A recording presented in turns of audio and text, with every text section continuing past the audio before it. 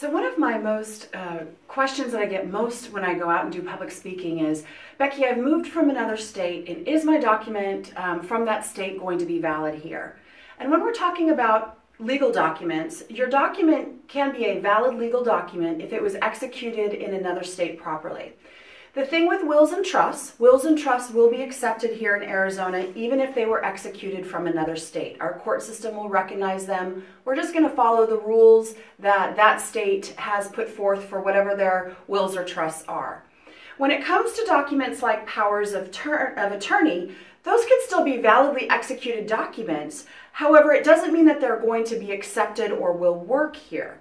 There are state-specific rules that each state will lay out regarding powers of attorney. And here in Arizona, we have some very specific rules, especially regarding our healthcare power of attorney. We have not only a healthcare power of attorney, but also what's called a mental health care power of attorney. So if you have a healthcare document from another state and you move here, it more than likely isn't going to work fully for you here under our Arizona laws.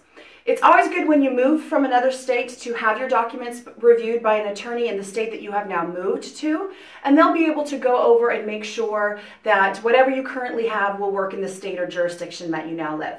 Hope that helps and it answers another one of my frequently asked questions.